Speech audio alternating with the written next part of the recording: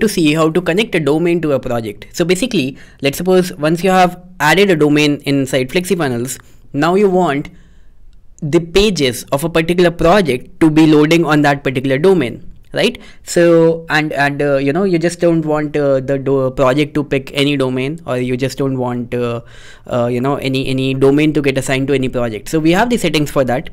So once you have added the domain, by the way, I just added this. Alright, just to inform, I just added this just 2 minutes ago, so the SSL will be taking 5 to 10 minutes, but I'm just showing you the settings.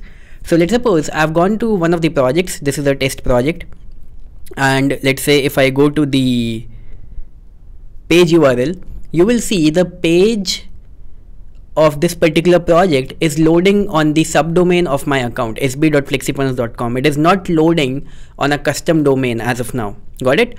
But what I need to do is I need to click on the project settings, click on general settings, and over here I can connect a domain.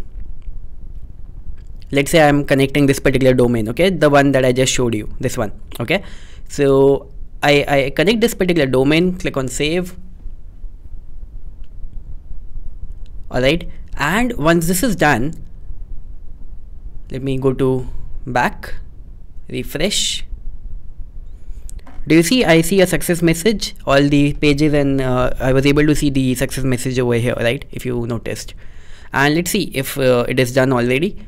It showed that it will take about 3 minutes, right? So as you can see that this content has already started loading. Do you see? It is the same URL.